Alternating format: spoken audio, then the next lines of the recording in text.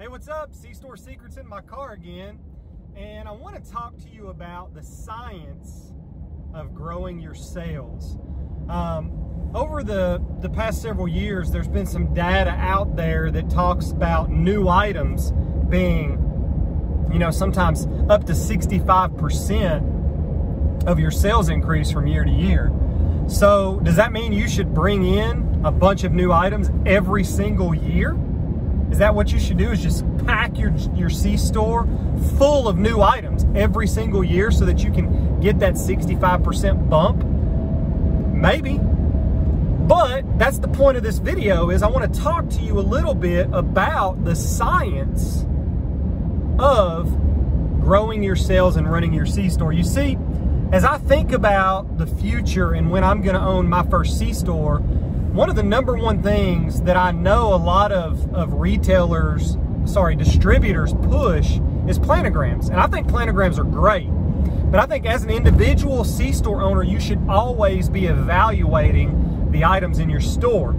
For example, a Snickers bar is a great item. It sells, you push it through, you probably rarely, if ever, have out of dates on it. If you are having out of dates on Snickers, you've got a major problem. But my point is, there's 48 in a box. So if I were to run a sales report and look at my overall C-store and all the items in it, if there's 48 in a box, that means I need to be averaging at least one a week for it to not be going out of date. Typically candy has a pretty long shelf life. But am I really good with one Snickers bar a week? Now again, take away the fact that Snickers is one of the best sellers. Just think of a candy bar. Let's say 100 grand. 100 grand is one that's a really good candy bar, but let's say I'm only selling one of those. I think there's 24 in a box, maybe 18. But let's say I'm only selling one of those a week. Am I okay with that number? That might be a number that I'm not necessarily okay with. Is it hurting me? No, not if it's not going out of date. But as you evaluate your C-store, you should really look at the items that are in and out of your C-store, and is it worth the retail space?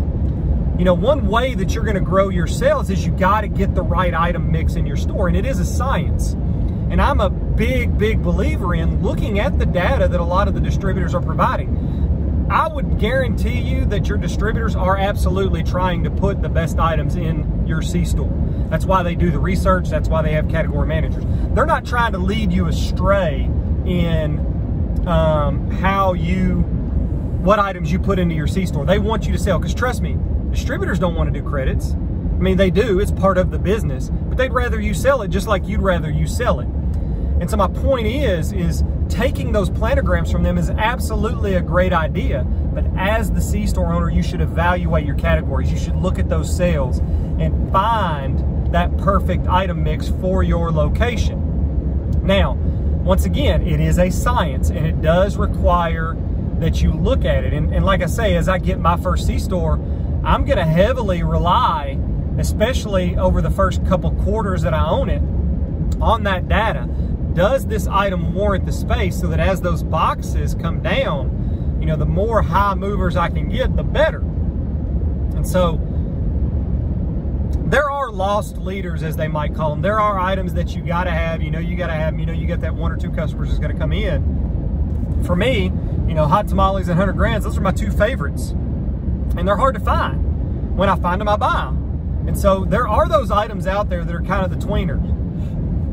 But the science of growing your sales comes down to how much are you truly evaluating the items going in and out of your C-store. Are you running reports?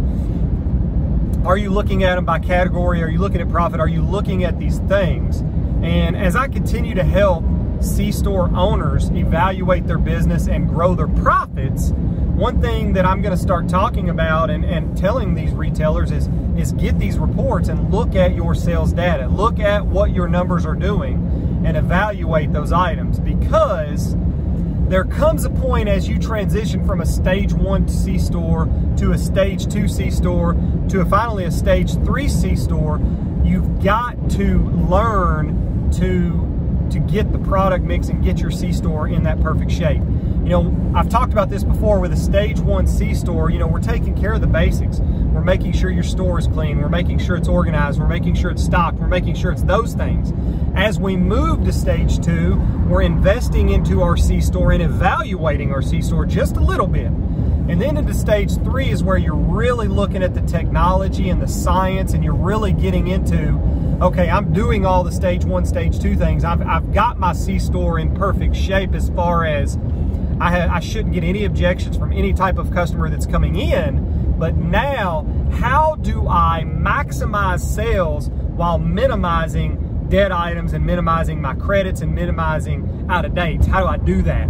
And so that's what I want for all of you guys as a C-store owner, and that's why I want to work with you. I want to share these ideas with you, and I want to pick your brain, you to pick mine, and let's just make this industry better. Let's make it to where it's no longer a price-driven industry. And it may not happen. It may not happen in my lifetime.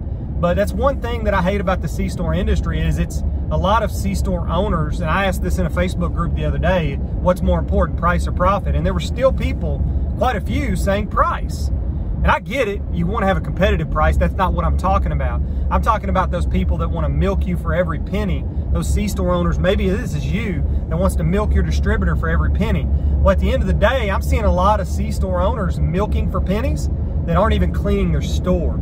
So all you're doing is you're stretching, trying to find profit, and you're not increasing your sales, which is where the bulk of your profitability is going to be. But, you know, just to stick with what I'm talking about here in this video, have you looked at the science of your C-store? Are you bringing in new items to help boost your sales every year? And what are you taking out? What are you deleting? Because in my opinion, you know, you should be bringing new items in. I'd be looking at new items every month, but you should also be looking at getting rid of items that aren't moving so that you can replace that, keep that cycle going, and keep fresh items coming in. So, again, just wanted to spark some thought with you.